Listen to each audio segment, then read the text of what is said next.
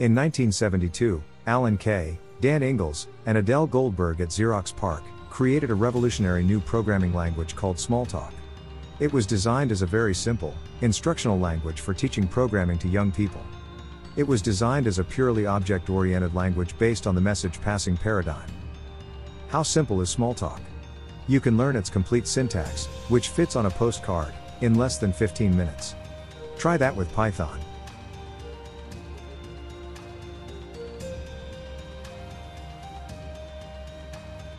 Since then, Smalltalk has become an important industrial language used by enterprises all around the globe. There are 3 major Smalltalk vendors with thousands of enterprise customers: Syncom, Instantiations, Gemtalk Systems.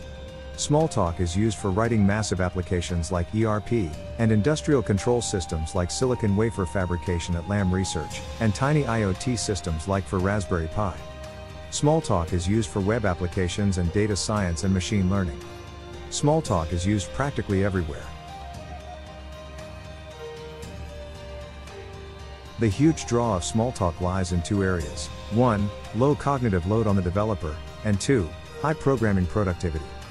It is not uncommon to write a Smalltalk application in a fraction of the time it would take in Python or JavaScript or Java. The key is Smalltalk's alive programming capability. Smalltalk came to prominence in the 1980s when it was featured in the August 1981 edition of Byte magazine.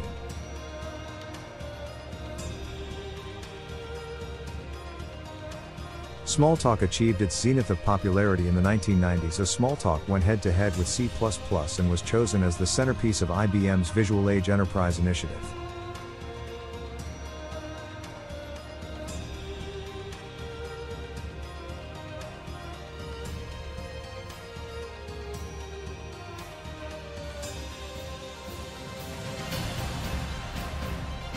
In fact, according to a 1995 IDC report, object-oriented language market shares were: 1.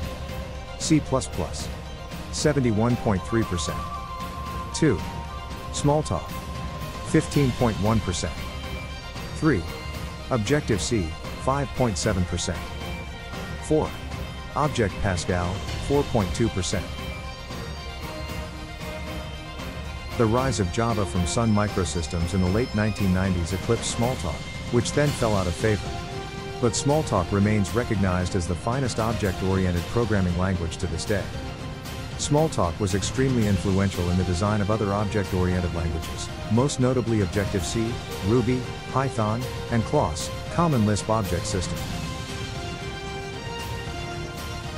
J-Wars is a simulation of theater-level warfare that was developed at the U.S. Department of Defense. Development started in 1995 and it consisted of over 1.1 million lines of Smalltalk before the program was cancelled in October 2010 for budgetary reasons. Nevertheless, this was one of the greatest demonstrations of Smalltalk's technological power. Camp Smalltalk is a regularly held conference for people from all around the world to come together to talk about Smalltalk. This year, 2022, a Supreme edition of Camp Smalltalk was held to celebrate the 50th anniversary of the programming language. Camp Smalltalk Supreme featured illustrious keynote speakers like Adele Goldberg, Dan Ingalls, and Kent Beck. Free t-shirts and flashlight keychains were given away. There were birthday cake and refreshments, and even a celebration banquet for attendees. It was quite the birthday party. To watch the video recordings of all the presentations, go to YouTube and search for 50 Years of Smalltalk.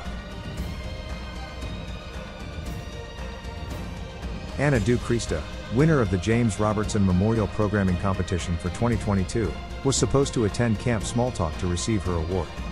JRMPC 2022 also celebrated the 50th anniversary of Smalltalk. Unfortunately, she had to cancel at the last minute due to a scheduling conflict. Nevertheless, here is Anna with her award.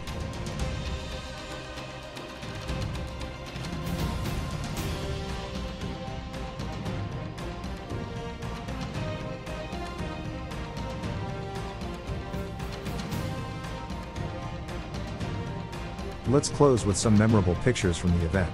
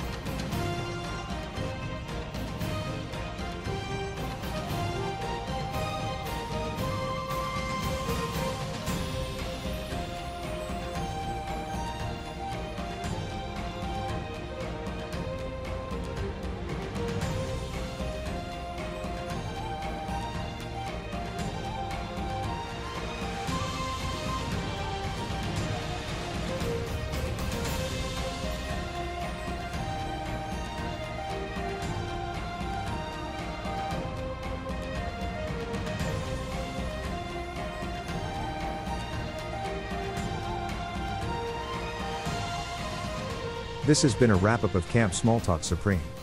Thank you all for watching.